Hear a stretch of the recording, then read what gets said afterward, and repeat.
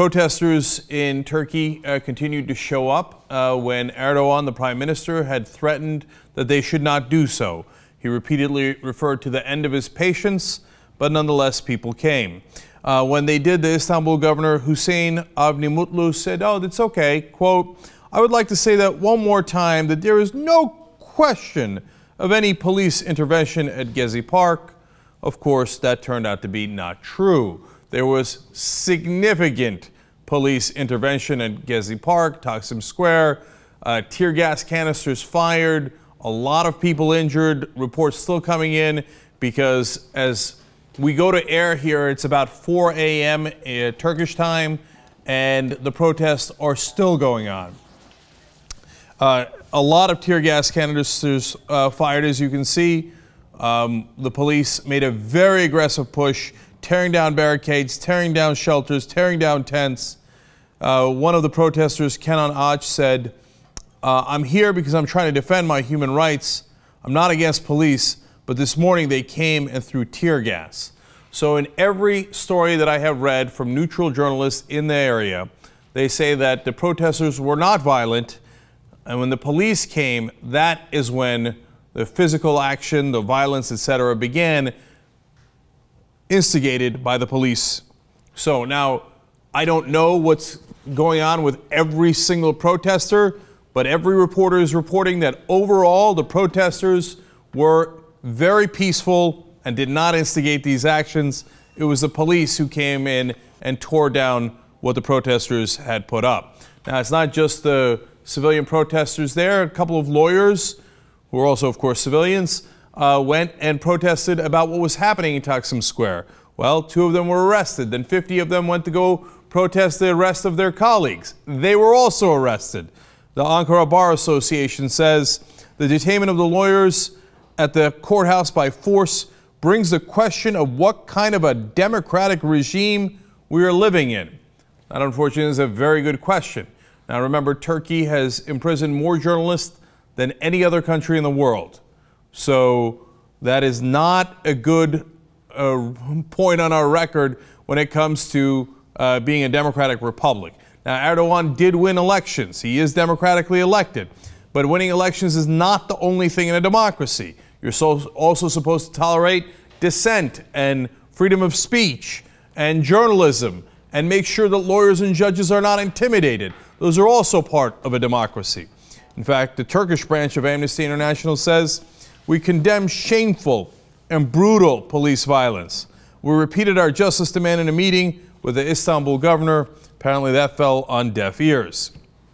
Now, to give you a sense of why the police have acted in the way that they have, Prime Minister Erdogan had earlier said, quote, "To those who are at Taksim and elsewhere taking part in the demonstrations, with sincere feelings," he said, "I call on you to leave those places and end these incidents.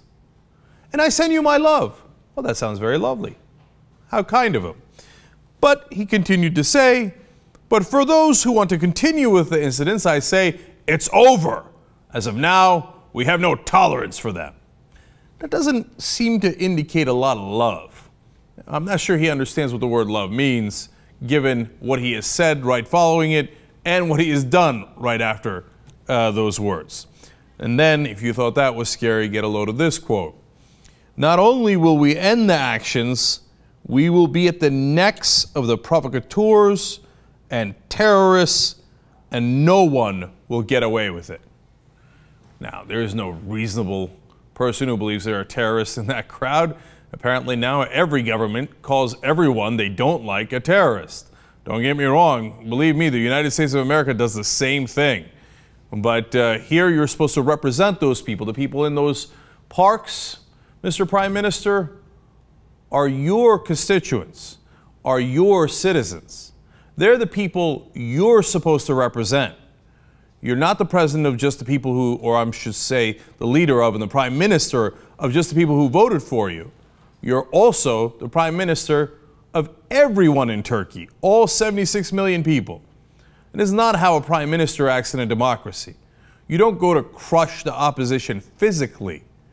There's nothing wrong with their protests. And he keeps asking, how long are we supposed to have patience with these? It's a democracy. You're always supposed to have patience for protesters. That's how it works. Now, if you had a different form of government, an authoritarian form of government, well, then you don't have patience for people who do not agree with you. And then you go to crush them physically, violently. But that's not how a free country is supposed to act. Everybody is allowed to have their opinions, and everybody's allowed to express those opinions, and oftentimes in the form of protests. There's nothing wrong with that.